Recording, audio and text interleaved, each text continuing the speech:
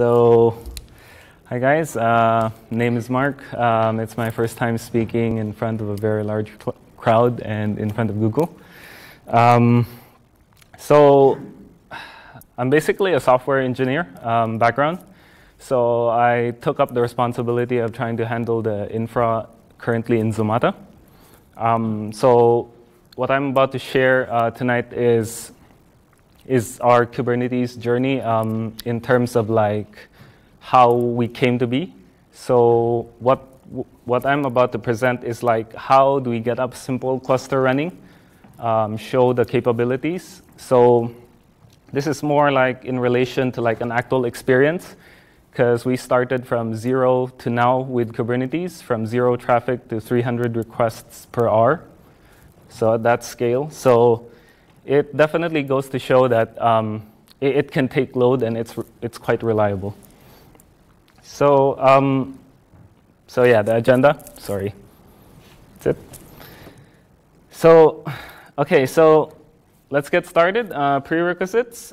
So you have knowledge on Docker, Google Cloud Platform, and a basic high-level understanding of the essential Kubernetes components.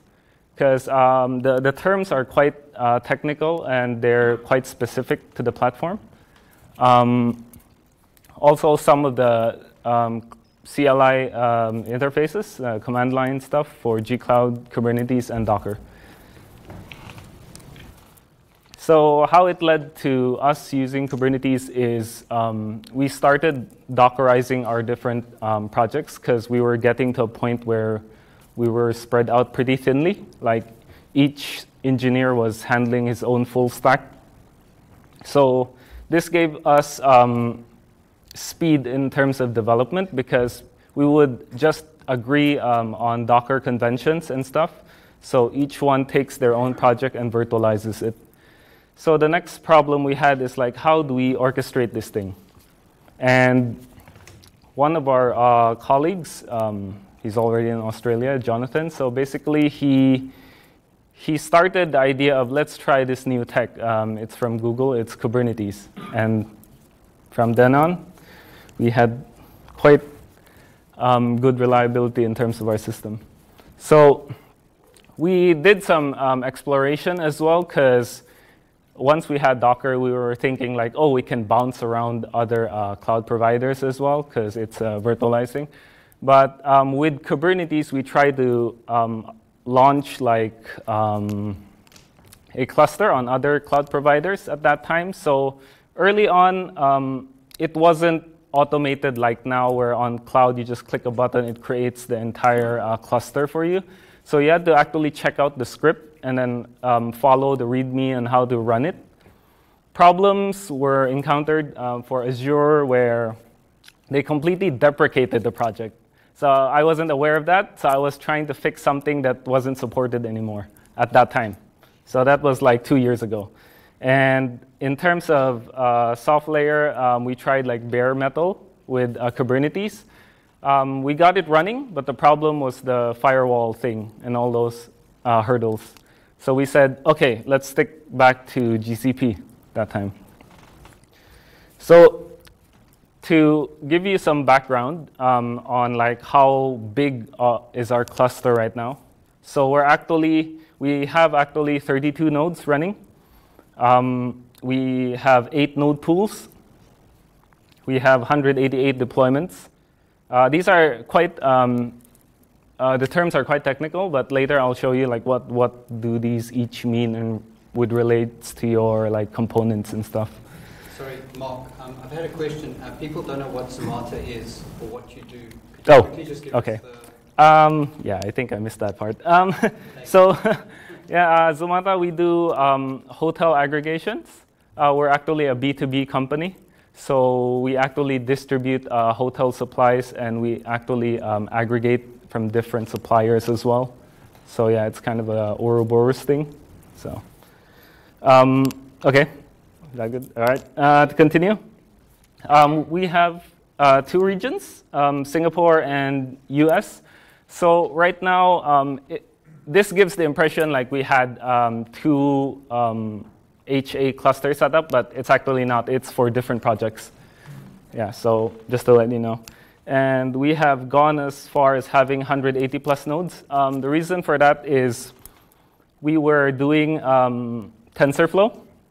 So there's actually a machine learning component on GCP, but we couldn't figure it out how to make it run. We always ended up with some problems.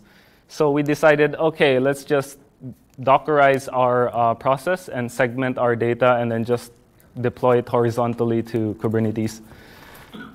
So yeah, in terms of scale as well, we have over 1,200 CPUs at that time. And with our production stuff running on the same cluster, it's pretty reliable. There was no slowdown in anything, so it can take a beating. So on the next thing, OK.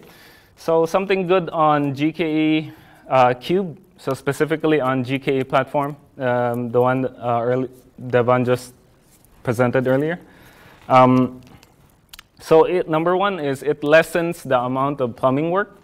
So previously we had like independent instances where you had to manage everything yourself. Yeah, so that's a time saver in terms of development. Turnaround time for setting up new clusters is very fast in the event of a cluster failure. We have experienced actually one cluster failure. That was about a year ago. So we had around approximately 30 minutes downtime. So that was bad. But the ease of it is because once you configure your stuff on Kubernetes, it's all in code. So you can just redeploy everything. So you just say, I want the proxy servers. OK, turn it up, turn it up, turn it up. And then we were back running again. So high availability and auto-scaling is very easy to set up. That's one of the biggest headaches.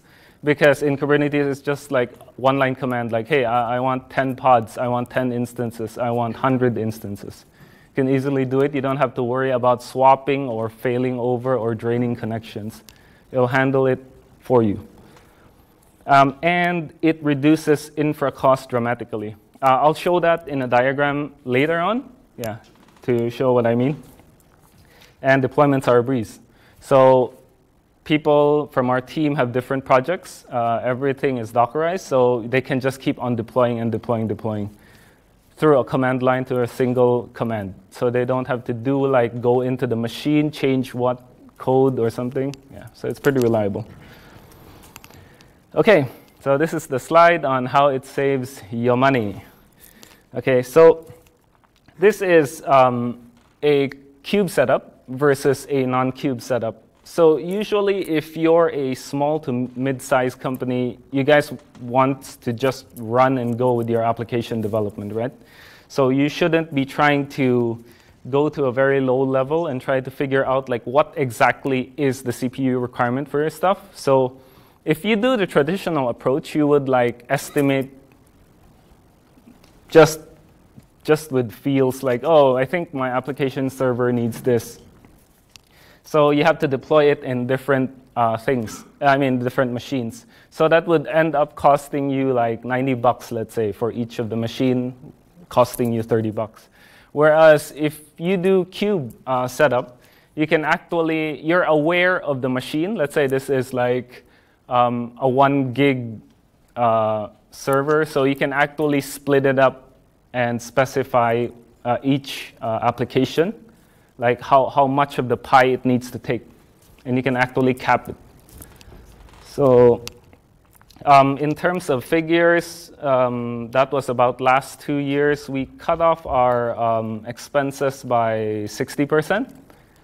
So yeah, it was around, we were running like a 10K monthly cost. It became like 4K after we cubed everything. So that actually matters. So continuation, the good on GKE Cube is deployment and setup configurations are preserved as YAML and JSON files. So basically, it's code. You can track who changed it. You can check it out and then just run the commands. Node pools. So there's a concept in GKE called node pools. So earlier on, when Devan was demonstrating deployment of a cluster, you guys could see that it had three nodes, right? Actually, there's a level of it called node pool. So it's actually a logical grouping of nodes. So the reason for that is whenever you start using Cube, let's say you want your cluster to have 1 GB, 1 CPU PC per node. So let's say in the future, you guys wanted to scale to have a bigger application requirement. So you can actually create another node pool where you specify like those nodes in the node pool would have like maybe 5 CPU and 5 GBs of RAM. And also you get to have your private Docker image repo. So that's a big bonus. Okay, some bad things we encountered with GKE Cube. So because we're using an older version of the cluster, I didn't look through like any other new developments to the latest version, because as you can see, I've specified it's 1.37 to 1.57 that we're currently using.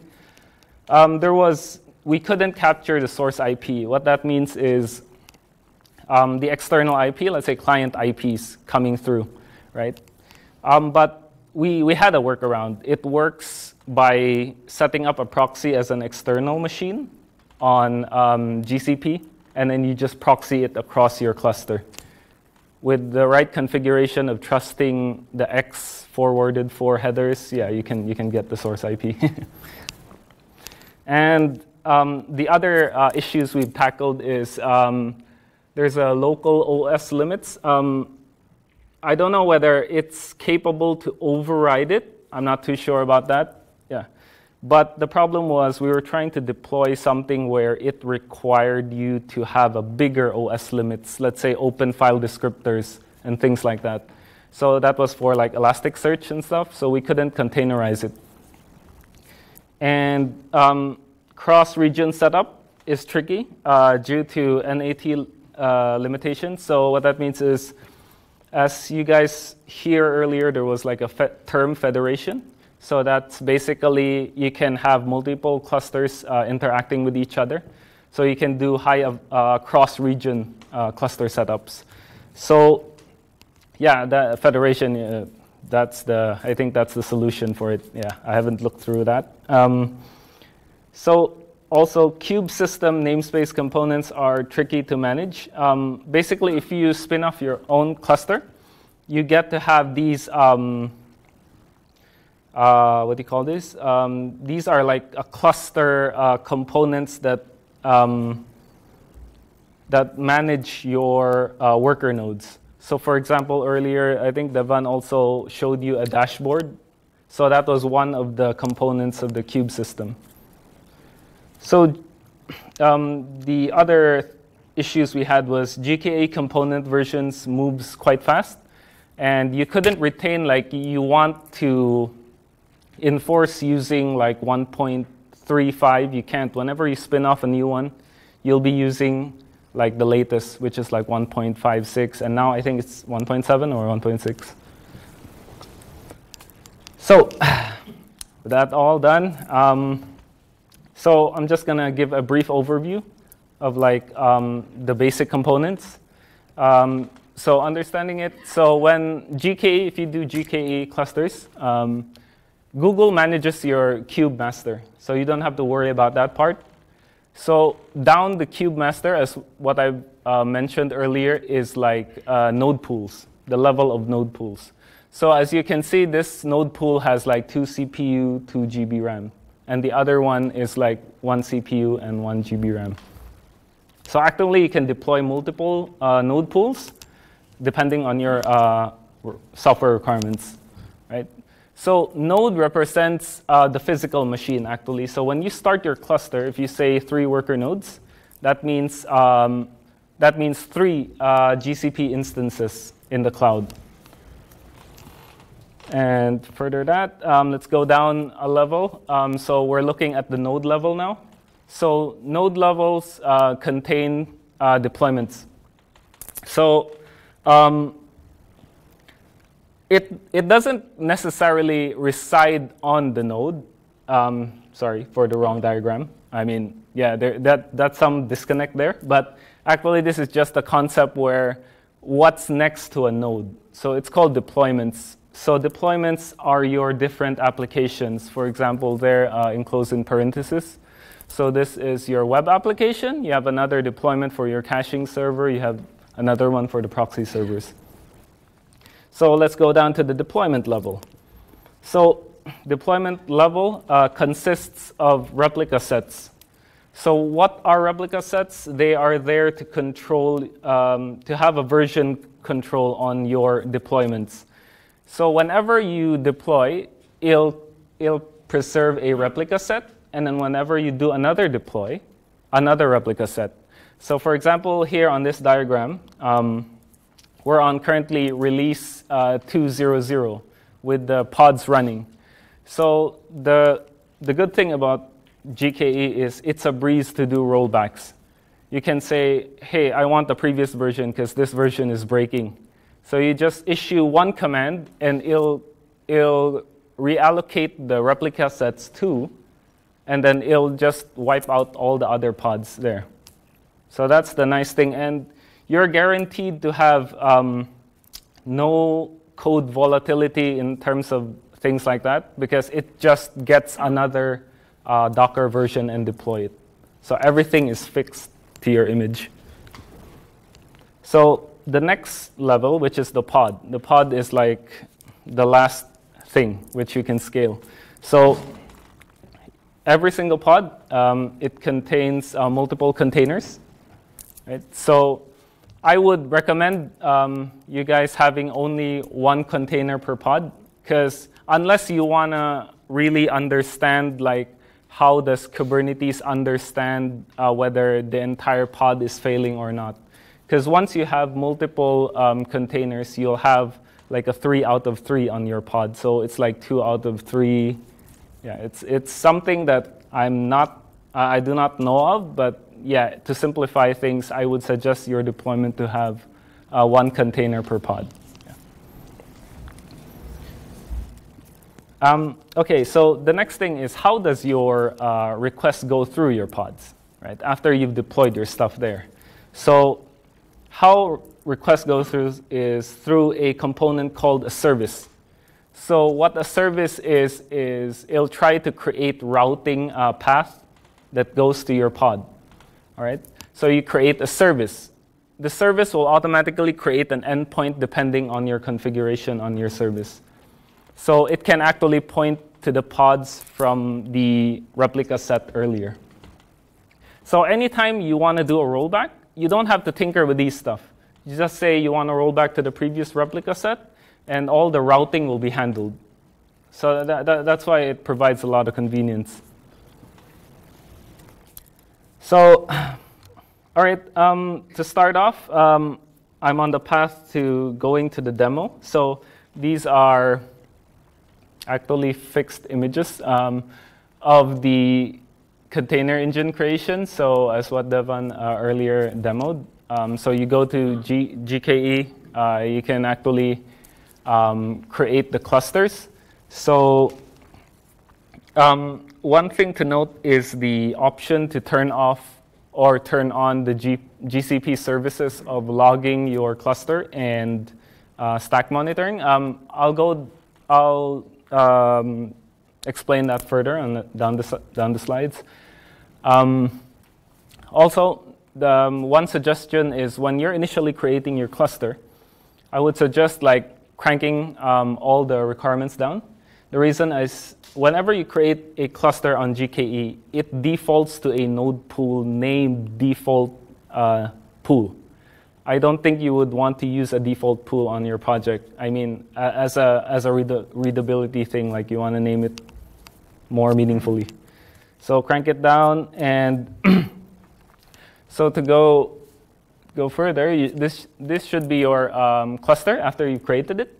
So it's here that you can see like, oh, this is your cluster detail, and this is the initial node pool I was mentioning. So as you can see, it's a very fine text, but it actually displays this node pool is named as a default pool. Yeah. So As such, try to scale it down to 0, then you create another node pool for, like, let's say your caching servers or your application servers. Yeah. So I'm about to show you the stuff it created. For example, sorry, let me just transition here. Okay, so if you go to, okay, all right. So container engine.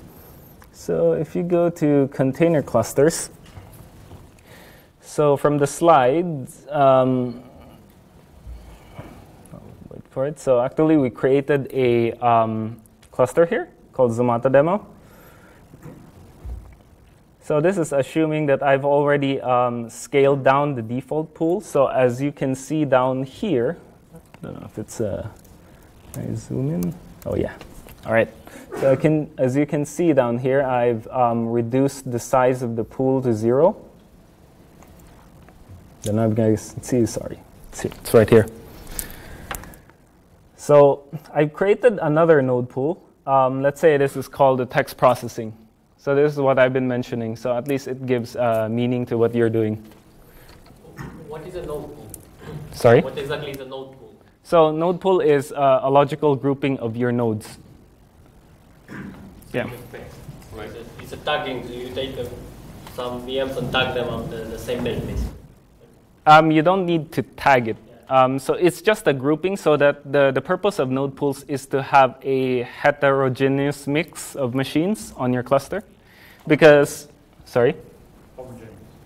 Is it? I think it's heterogeneous, right? Because it's, okay. Inside the pool is homogeneous. Yeah. Okay. Oh yeah. The inside the pool they're homogeneous. So. But just to clarify, is this is not a Kubernetes concept. This is specific to Google GKE, right? A node pool. A node pool? Yeah. Okay, I think so. Sorry. So I'm not too sure as well on that. But as a user, I've been using GKE, and yeah, this was a concept on it. Yeah.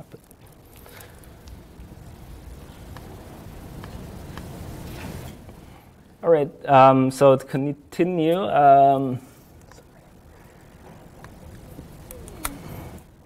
So one of the pitfalls is the Docker image prep.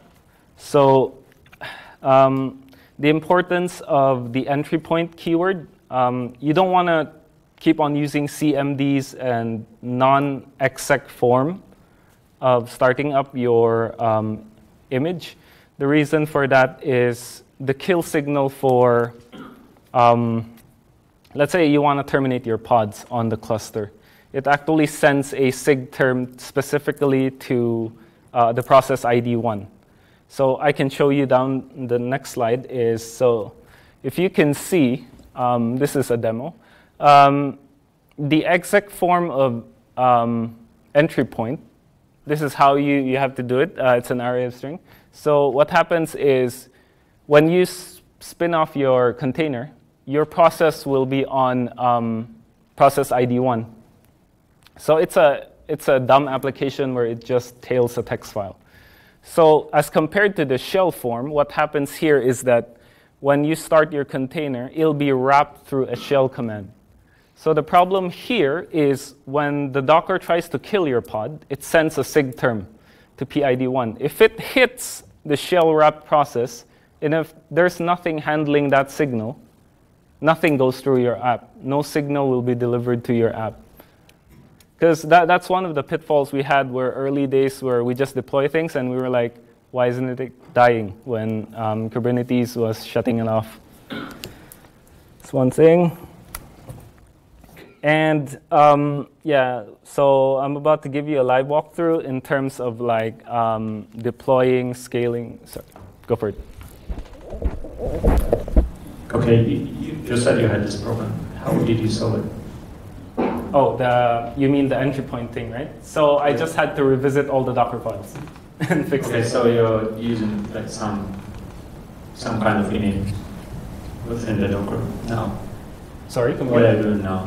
Are you using some kind of init system within the Docker? No. So the Docker files, so I just had to replace them, like re-review all of them and look at it, whether they're using a non-exec form, and I just replaced it with exec form. Yeah.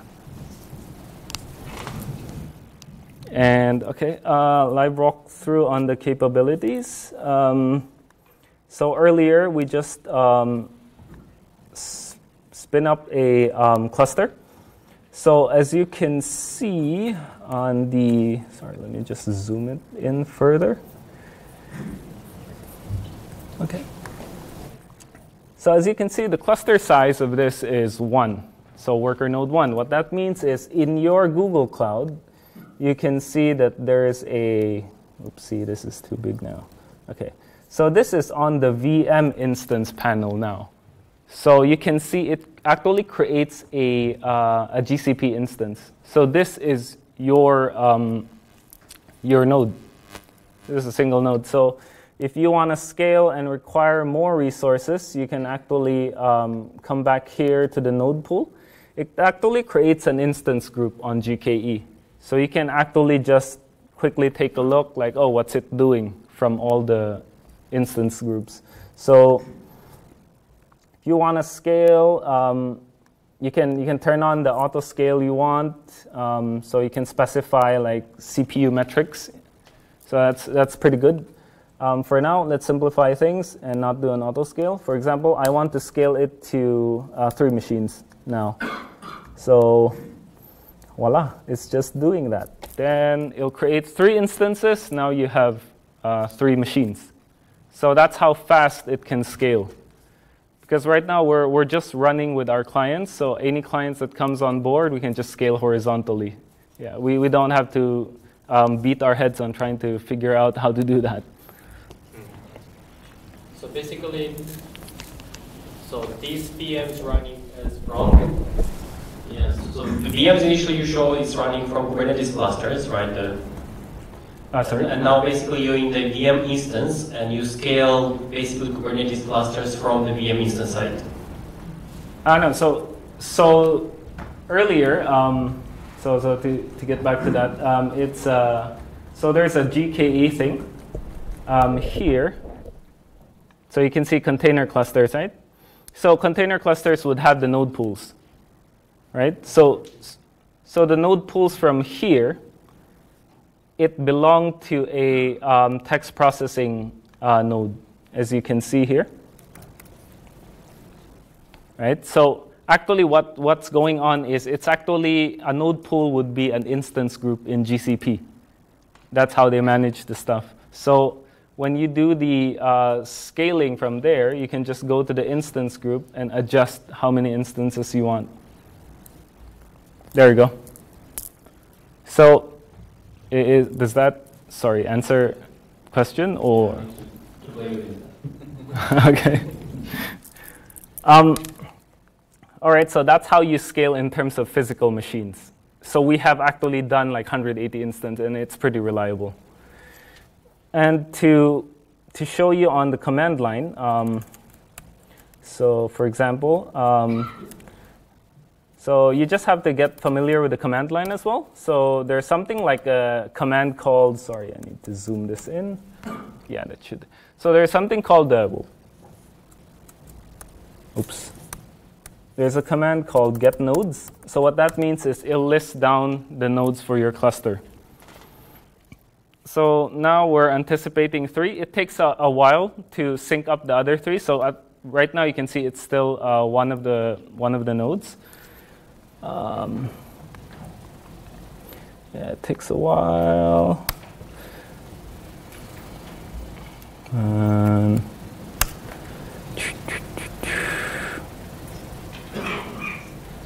Different project.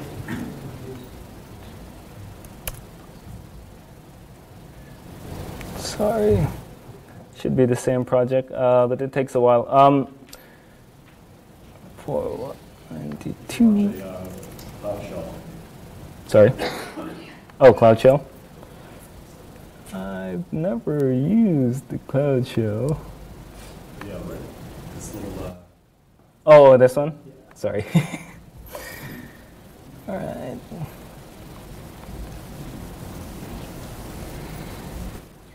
There's actually an indicator where it's still spinning. That means it's still in progress.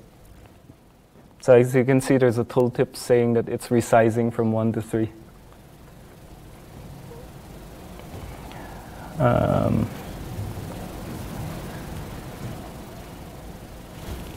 Right, come on now. All right, there you go. So as you can see, so what this means is there are further commands to like inspect your nodes. That's one of the nice things where you can see like what's a node that you created. So there's something called the describe, and you can actually see this stuff. So actually, it displays a lot of information. For example, what are the current things deployed?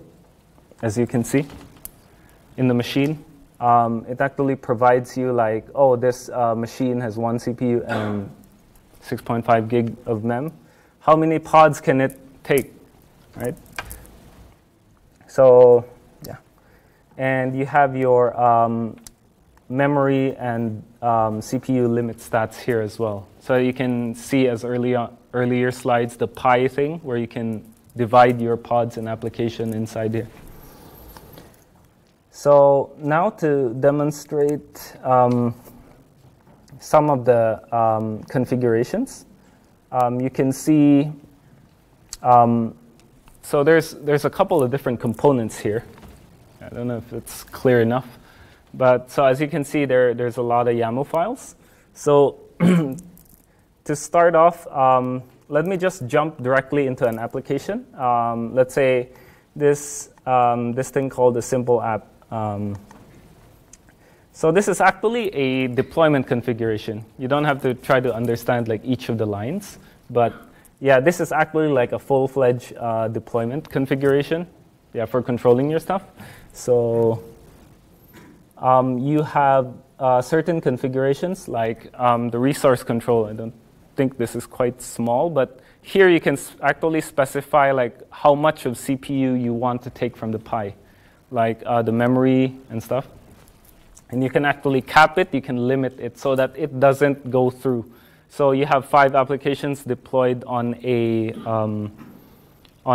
node. So if you limit it to just like 200 M CPU, it doesn't go over and like hog the machine or clog the machines.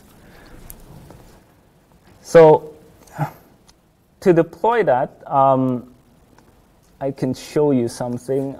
So for example, let me get my deployments. So there's a command called, oh, sorry.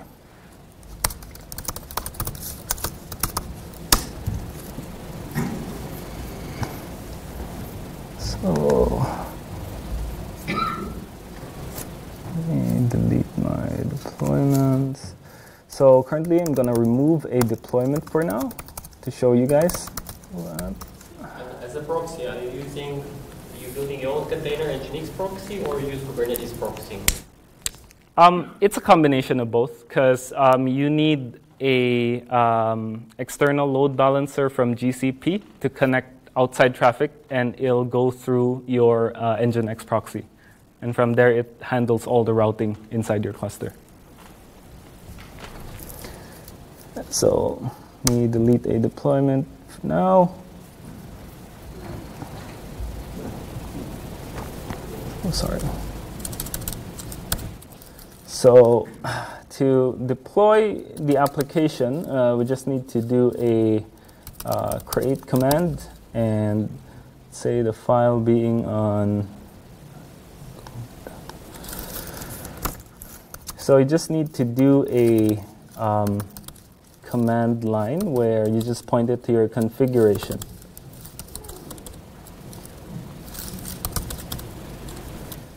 So for example, it was on the deploy. Sorry, this is the cube. So for example, here, simple app. So the app actually just returns a host name. So as you can see, it creates it. So if we examine how many pods now are running, So as you can see, it is creating the application that you just did. So it takes very quick. It's a very easy way to deploy your stuff. So after it's ready, just have to wait a little bit, because it'll do liveness checks and stuff. So all right, it's running now. It's not ready.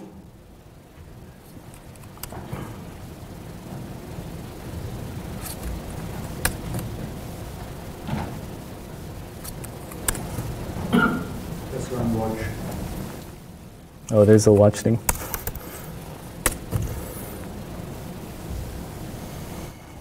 All right, it is running now. So it only have an endpoint for it. So what it does is it just prints the host name for it.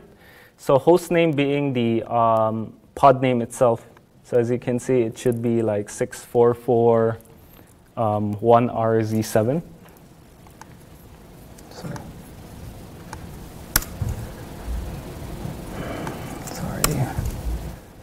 Okay. Oh, sorry. It needs to be hostname. Sorry about that. There you go. So it's actually hitting the servers. To zoom that in. There we go. So it's actually hitting the server itself. So what that means is that your stuff can be horizontally scaled very quickly. So as you can see right now, it's a single, oops, sorry. Let me do that again. So it's a single pod. So let's say your traffic increases. You can actually do commands like just scale, and then you can say, I want it to be 3 instances, and you can specify the deployment. So these are command lines that are available to the kube control. So this is how easy it is to quickly scale. So once it's scaled, if you do a get PO, so as you can see, there's like 3 pods coming up now. So it's actually very easy to take on traffic. And the nice thing about it is, the other thing I want to show you is there's actually a component called a horizontal pod autoscaler. So what this is this component manages your auto-scaling capabilities of your pods. So you can actually target it to a deployment. So for example, so currently this configuration shows that it's for the Nginx proxy. So you can actually specify like what's your minimum and maximum replica. So you can specify like initially I want to have 2 proxies, and you can say I want to have 5 proxies to scale up to when it starts to face like 60% CPU load. But the question is, so what we are scaling basically the number of the number of the pods across the clusters, the VMs that it's attached to the cluster, right? Yep. So if you reach that limit, let's say entire cluster running almost at full capacity, is there any way to scale on to add additional capacity from the VM? From the node cluster. From the node side. Right? Yes. Yeah. So there was earlier on GKE there was an auto scaling capability. So Yeah, but they had a warning not to use it in Google Container Engine. oh, they had a warning. Yeah, you don't use auto scaling in Google Container Engine. So when I've used this before, I haven't scaled it from this side. You can scale it back in the container, the UI. There's a way of increasing the nodes, and that's supported. I haven't ever seen anyone actually do this. Go into the compute side and scale the compute. Okay. I've actually only ever done it from the GKE platform, and then it's Yeah, but it's not automatic. No, it is. But it's beta. It's beta, okay. It is supported from the GKE UI, and it's in beta. So you can add compute. Yeah, it could be related to when you launch your cluster for the first time you set it up, but over time if you want to modify it, yeah, you go to the master and you do it from that dashboard. I have another question because the extra layer of the pool, right? Yeah. So you may be reaching the capacity of a pool will this scaling spill over to other pools that may be in the same cluster, or are they limited to a pool? So the auto-scaling configuration for the G-Cloud is it's per pool configuration. Because a pool would be translated to an instance group. I'm not talking about the auto-scaling of the cluster itself, but from Kubernetes. Okay, so you're talking... You are scaling the number of pods. Okay. Are those number of pods going to be limited to a pool, or will they just go where? So actually, you can specify, you can configure it to only reside to certain pools, or you can specify it to go across node pools or all the pools. So actually, it intelligently distributes your application. For example, you have 5 machines. So when you scale to like 7, 8, or 10 instances, it actually distributes them evenly. Yeah, but you are scaling a single pool, right? Sorry, come again? When you scale a pool, you don't scale the whole cluster. That's what I understood you have. No, if you're doing scaling on the pool level, you're controlling the physical machine. Yes, scaling, yes. Right? So if you're on the pod, you're on the cluster level where you can see both the node pools. Right? So if you don't configure your pods to deploy to certain node pools, they can actually reside in both of the node pools.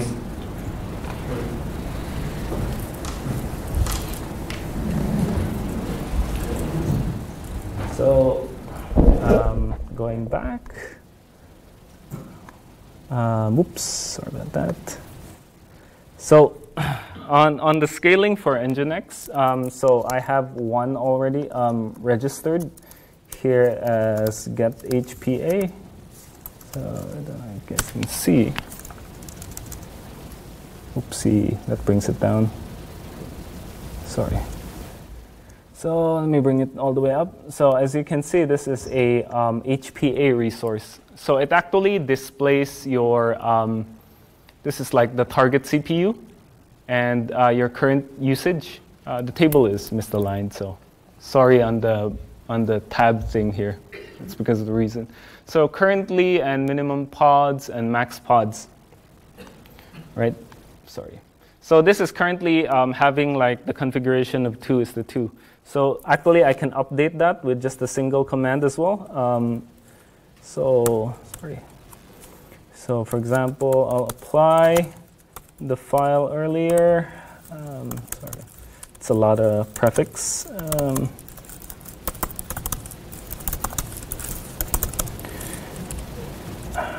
And then cube. Then we go HPA. So there's a config called apply, and it'll just easily apply whatever you have updated to your configuration. So it'll say it has been configured. So if you check your HPA again, so as you can see, the configurations are reflected. And this is, last time what I've read, I don't know what's the current updated functionality is. This is actually a real-time CPU usage across all your pods. So it actually updates every 3 minutes. So that's something to take note because we use the HPA information as something like an alert for us as well. Yeah, with that, I guess. Also, sorry. The other thing is, so there's a lot of capability on GKE where you can configure all your env variables here as well. So for the things to deploy, so that's with relation to, sorry, what was the env bar? env bar, okay, I don't have it here. So you can actually configure env var to your deployments. And the other thing is you have to specify and configure the liveliness and readiness probe. So these things will make sure that it'll properly detect and properly do routing and failovers. So what these things does is you can configure it to hit an endpoint of your application, try to connect to a socket to see if your pod is alive. Yeah. So try to always remember to configure a liveliness and a readiness. Readiness means that it'll route it when it's ready, and a liveliness will restart it if it's not responding. So it gives you a hassle-free worry. And also the other thing to consider is, so in terms of the service, as what I talked to you about, it's the thing that routes the components in. Actually, you can actually route services to external instances as well. That's actually possible for, let's say you have databases, right, where you don't want them to reside inside your cluster. So you can actually configure, these are called endpoints components. I can show you a couple. So let's say if you do a get service, what you get is something like this. What this line means is, this is the external IP for hitting the Nginx, so we can try it. I think I've configured it to give us a forbidden, or not found. All right.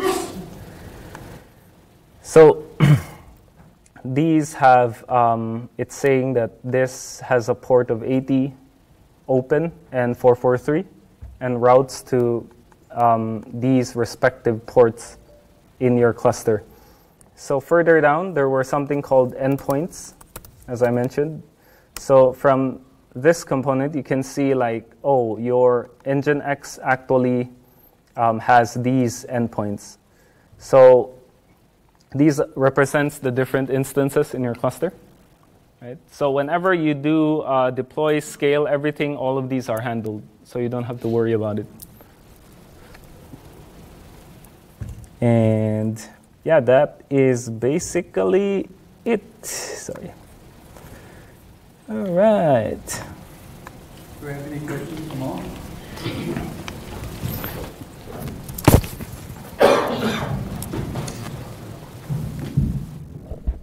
Thank you. It's a good presentation. Just now you shared there are some problems you are experiencing while using the Kubernetes. I just want to also learn from you that usually while deploying the cluster for some on-premises cloud setup, another issue we'll be facing will be related to, for some very high I/O intensive application. Because right now, because of this cloud setup, it's easy to do scale up to add more CPU and add more RAM, especially with this kind of cluster setup. So have you experienced any performance issues when certain application requires additional IOPS, meaning high disk I/O? Because I see the configuration that you can add additional SSD disk. But have you experienced any slow I/O performance issue? Yeah, actually we have experienced it before. So when we were doing the TensorFlow thing for the cluster, so we were actually doing an NFS server. So we basically mounted to our cluster so that we were doing NFS I/O. And when it cluttered up the bandwidth, it started to not respond. Yeah, so your stuff will start to get killed.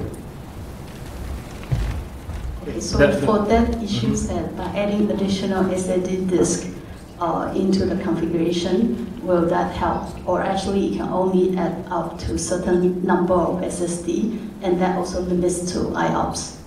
The additional, I haven't tinkered with the additional SSD feature, but if you do like disk mounting, so actual like volume in your pod, I think that would solve the issue, because how we solved the problem with that is we had to separate the data, and then we just pull it down to the local file system and run it.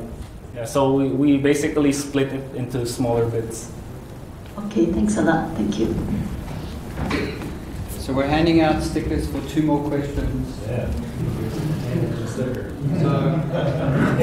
gentleman in the back. Yeah, just out of curiosity, I want to know what Docker runtime is already installed in the node when you create, like Google create the nodes. Docker runtime. The Docker runtime? Yeah. when it has to be there in the node, right? Yeah. So when you use Docker with the G Cloud, the G Cloud CLI actually wraps a Docker functionality. So do we have to install it separately on the node? No. I think it's configurable, but for example, as you can see here, G Cloud, can't remember the command lines here, but it actually displays, I think, was it version? I think in most cases, I think it was 111 something. I saw the... Or something like, yeah, I can't remember all the parameters. At some point it doesn't matter. Oh yeah, there you go. So as you can see, it's like 1.12. Yeah. So can we upgrade it separately? Or yeah, you can. We've tried it before.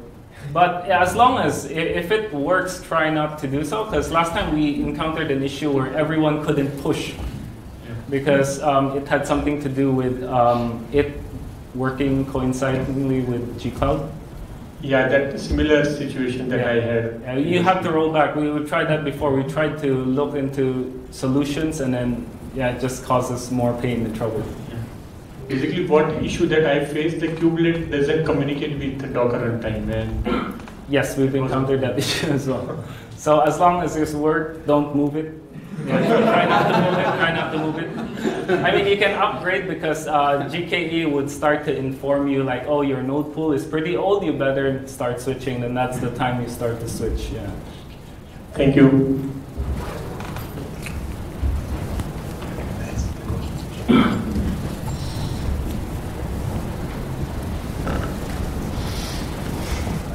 Question is for Hunter. Sure. About the stateful apps and storage volumes, right? Yes. When all this started, right, it was all about cloud native apps, stateless apps, keeping your services separate from applications and all. Then what is the driving factor to have stateful apps? Again, running in container. What is the driving factor? Why do we talk about this? Why do we want to do stateful apps? I think because the workload still exists. You still need to run a database at some point. You still need to be able to store your data in WordPress, or if you're running Hadoop in GKE or any of those sorts of things. Those things need to be stored somewhere, and you need to be able to have them existing when the node fails, or just when you're scaling. So that's why stateful workloads still exist. Right. So what happens is most of the times database is not a small database.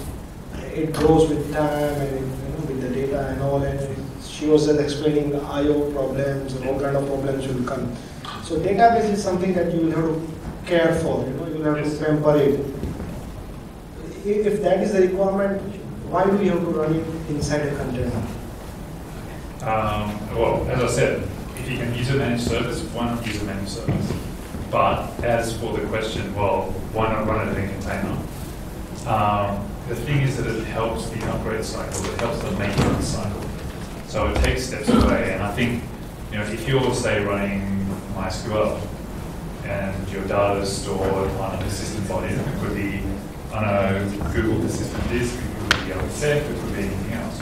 Your data is stored there, but as you go and you are able to update the container to shift between versions, you don't have to migrate the whole thing, or you don't have to do anything else with it. So it's a different way of doing it. You could run it on a bare metal machine without anything else in there. That's entirely up to you, and you need to, I guess, factor in how you want to run these things. But in terms of the platform itself, you can run anything you want in containers, and you can manage it as a unit with all of its dependencies contained together, with the container living on its own migration strategy versus the data that's separate from it.